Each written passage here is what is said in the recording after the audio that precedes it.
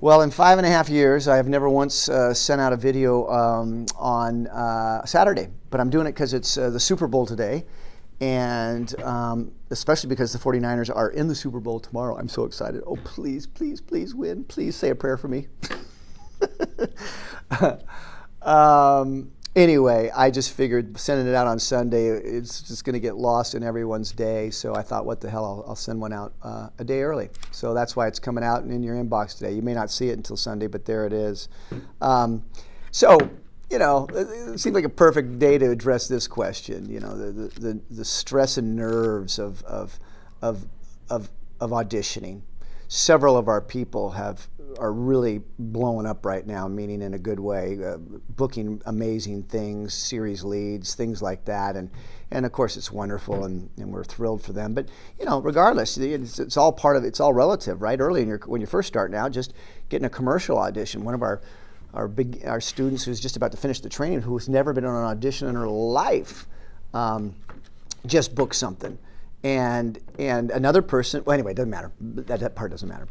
What does matter is after, you know, there's a skill set, there's a way to audition, there's a way to coach them up, there's a process about auditioning. It really is a skill. It's not, it requires a different technique, different tools than just being an actor working on a film set. It's just different, right? Especially commercials, right?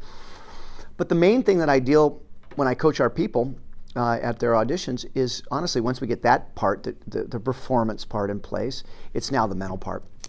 It's all about the nerves. It's all about the stress. It's all about going in there and wanting to be good. And believe me, I remember I screwed up so many auditions early in my career. I would say to our students, my goal is to save you so much time, energy, and money through sharing with you what I've learned along the way. But one of the things I've learned is the mental part of this audition process is the key.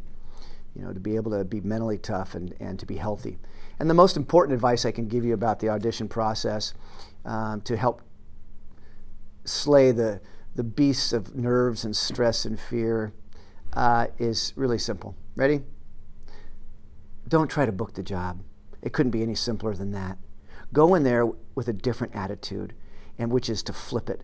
And just say to yourself how thrilled you are to get to go do what you want to do for a living, how thrilled you are. In other words, look at it as just a step towards where you want to go with your dream versus a job, a paycheck, this opportunity. And I realize the money could be really good and it might be very needed. I get that. But man, when you put that out in front, you know, that's what chokes our talent. That's what creates the stress. That's what makes us want it bad. That's when, as soon as we stumble, we panic. Well, fuck, we're gonna blow it, right? So the real key to the audition process, honestly, is freedom.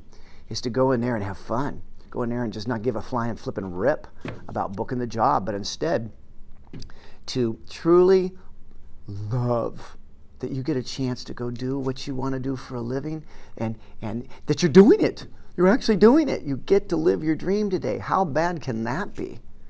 That's really, I mean, again, this is assuming you are skilled and prepared. You know, after the formal training here at our studio, we teach you a whole thing called the business of acting, and it's all about agents and managers and taxes and unions and all that stuff. But it's also about the audition process, how to audition, whether it's commercial or film, theater or television, and how to handle callbacks and all that as well. Yeah, and how to steal roles. Oh, that'll be a good topic. How to audition for really small, simple roles. I'll do that next week. Okay, that's what I'll do next week. I'll shut up now. Okay, I'll see you then. Bye.